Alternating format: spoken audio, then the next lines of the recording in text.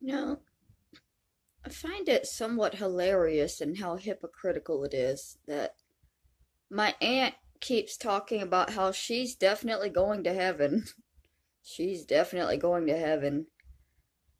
She is a large part of why I no longer believe in God. So I don't know why she's so proud and expecting to be accepted in with open arms.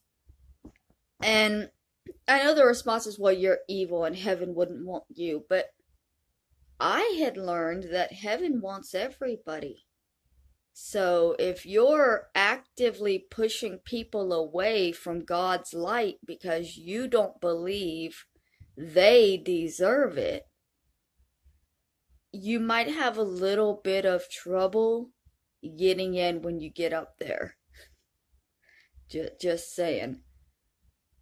What do you believe when you no longer believe in God though?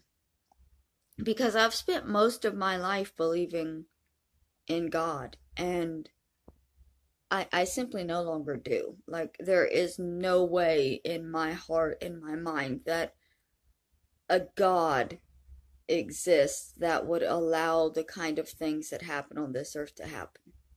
And I just can't believe that. Not after the last year that I've gone through. Not after the last 6 years that I've gone through. But that does leave me kind of wondering what do I lean on, you know?